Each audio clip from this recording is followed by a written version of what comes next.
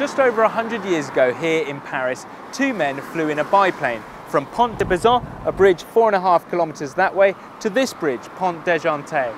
As the plane flew along the River Seine, lined with spectators, one pilot put his hands in the air while the other walked out onto the wing.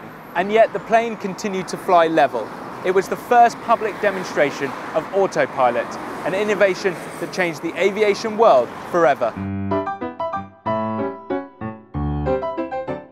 In the plane that day were these two men, French mechanic Émile Cachin and American aviation pioneer Lawrence Sperry.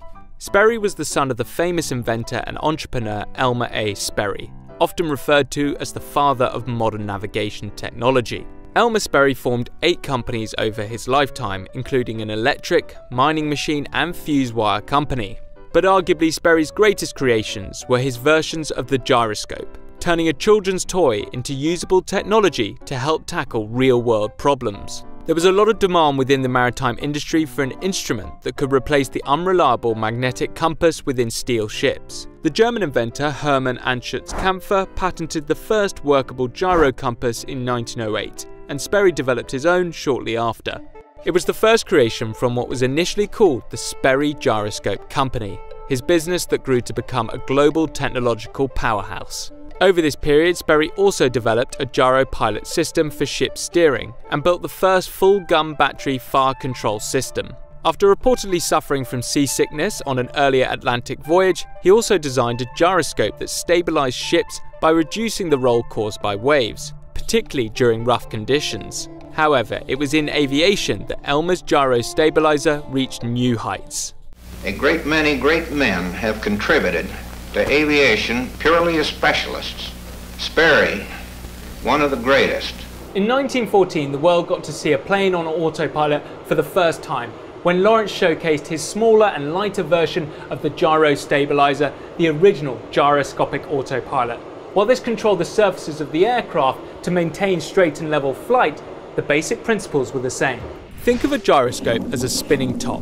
When stationary, it falls over, but when spun at speed, it's able to retain its position. This is known as the conservation of angular momentum. Now imagine the spinning top as a wheel or disc, attached in some cases to many other moving parts such as gimbals. The angular momentum of the spinning rotor causes it to maintain its position even when the gimbal assembly is tilted. The idea of the gyroscopic autopilot is that the 3-axis of an aircraft, yaw, pitch and roll, could be harnessed to the stability of a spinning gyroscope, which could maintain an airplane's original orientation. This was done by linking the control surfaces of the aircraft with 3 gyroscopes that were designed to maintain a 0 setting unless the pilot took over the controls. This allowed flight corrections to be introduced based on the angle of deviation between the flight direction and the original gyroscopic settings. To see these gyroscopes in person, I've come to Farnborough, a town in the UK. It's a historic aeronautical science site responsible for the development of equipment such as the first airborne cameras and high-altitude spacesuits. It also conducted the first carbon fibre experiments. Hi Graham, how's it going? Morning, welcome to Farnborough. Graham Rood is a retired aviation scientist and engineer who collects and archives aviation gyroscopes. We've got quite a large collection of gyros over the years. And the very early ones were powered by pressured air through there, and that spun up the gyro like that at high speed. Once you've set the gyro up in a particular direction, every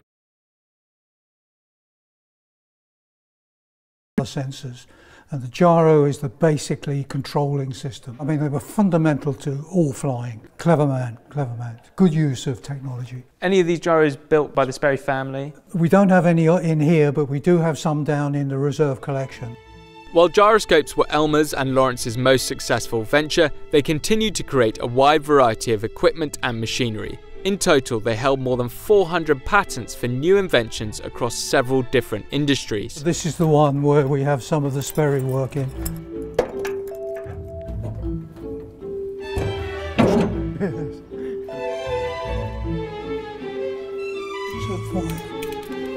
We store it all here, and everything is numbered. Sperry made gyros. Wow. And you can see how beautifully made it is. This was probably 60s, 70s, something like that. This is Sperry gyroscope. These are some of the gyros of the Sperry Gyroscope Company. And of course a lot of people made gyroscopes, but Sperry were right at the very beginning. So this is artificial horizon, That's where your aeroplane is. So that's the wings. You can see the horizon moves around, and they always have this lovely little do not jar. That's great. Sadly, Lawrence Sperry died in a plane accident in the English Channel in 1923, and his father Elmer passed away 7 years later. Their legacy, however, lives on in today's aviation industry. But I think for engineers, and certainly people who can look back and understand history, they were real giants of aviation, and that's how they should be remembered.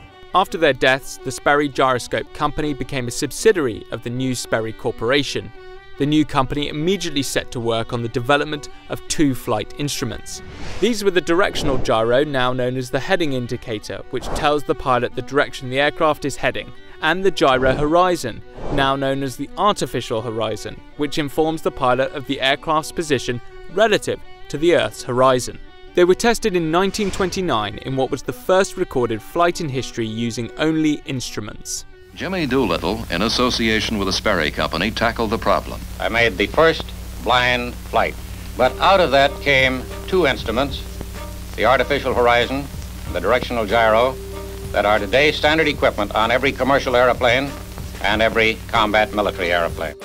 How do you do, Tom? Good, nice to meet you. And you, and you. Paul Heaver is a retired British Airways pilot. His career spanned 44 years, and yet gyroscopic instruments were as important on his last flight as they were on his first. It is an essential part of the information that you receive as a pilot on the attitude and the manner in which the airplane is flying. When one starts training in the first place, you fly, visual flight rules where you're looking out the window most of the time, etc. And then you progress to learning how to fly on instruments, and so the information that you get provided by gyroscopes, artificial horizons, turn and slips, and is critically important. And even today, certainly on the 747-400, there will be standby instruments. How important was autopilot during your career? I can remember on one occasion, I went to put the autopilot in and we couldn't get the autopilot in. And so we had to hand fly this airplane from Perth to Singapore, which was about 5.5 hours. But it was just tedious, it was just boring. So with an autopilot, that's all taken care of and you can just monitor what is actually going on. You don't have to look far to see the impact the Sperrys had on today's aviation and technology industries. The Sperry Corporation has contributed to the development of some of the world's biggest companies. After a series of corporate mergers, Sperry Corporation eventually became a part of the American global IT company Unisys. Following the merger, some of its former divisions were sold off and have gone on to form parts of Honeywell, Lockheed Martin, United Technologies, and finally Northrop Grumman. Last year, each company had revenues of more than $30 billion. And the Sperry name continues to live on in the Northrop Grumman-owned company, Sperry Marine. It's a global supplier of navigation, communication and automation systems for the marine industry. From shipping to computers, the Sperry Corporation's influence can be felt across multiple industries.